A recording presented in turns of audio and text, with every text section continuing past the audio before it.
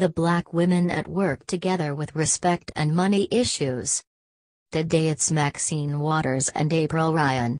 But for black women in America, many days they can insert their own name into a tale about being disrespected, or discriminated against, while they're just trying to do their jobs.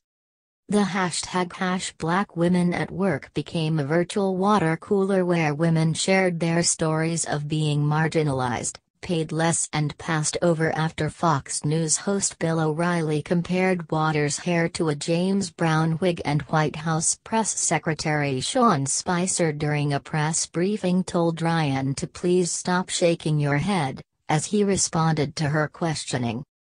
O'Reilly's comments about Waters and Spicer's treatment of Ryan amounted to disrespect, says Jocelyn Frye, a senior fellow at the Center for American Progress, a nonpartisan policy institute in Washington, D.C. What came across yesterday was definitely the sense there were a couple of instances where prominent black women were being treated inappropriately, said Frye, who previously served as Deputy Assistant to President Obama and Director of Policy and Special Projects for First Lady Michelle Obama.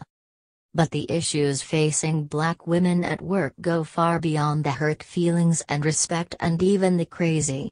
The attitudes and behaviors that fuel the treatment that they, and other black women, receive add another layer to the barriers to advancement and economic achievement and well-being. Black women are also getting promoted less.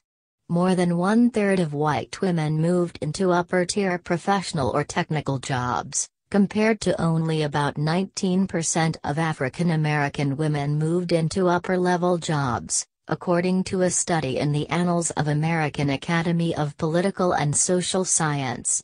The number of African American women in private industry has grown since 2007. But the number of those in executive, senior level and managerial jobs has fallen to 1.56% in 2015 from 1.68% in 2007, according to data from the Equal Employment Opportunity Commission.